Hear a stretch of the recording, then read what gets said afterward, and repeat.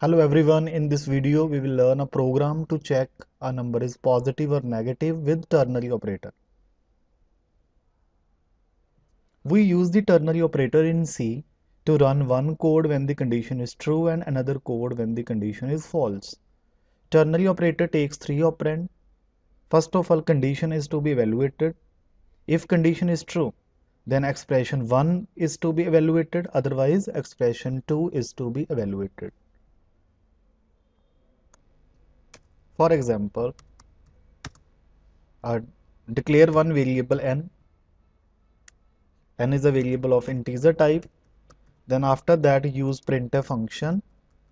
With printf function display the message enter any number. Then after that use scanf function for input.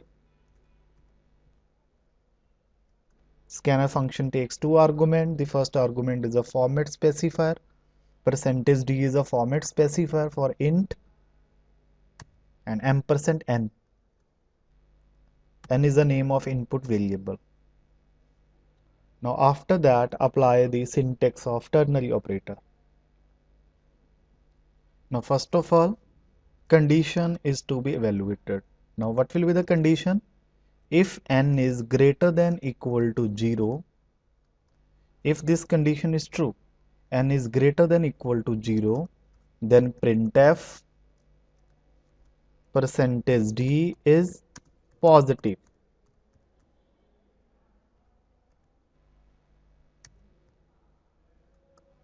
If this condition is evaluated to be false, then printf %d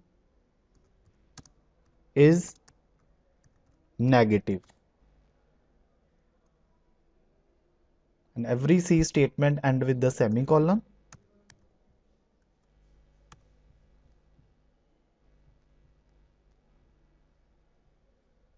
Suppose user input a number 5. Now 5 is greater than equal to 0, condition is true. So then display the message 5 is positive. Suppose user input a number -5. Now -5 is greater than equal to 0. Condition is evaluated to be false. Then the given number is a negative number. Run this code. First of all, printf will display the message enter any number. Suppose user input a number 7. 7 is greater than equal to 0. Condition is true. Given number is a positive number. Now if user input a number -7. Now in this case -7 is greater than equal to 0. Condition is evaluated to be false.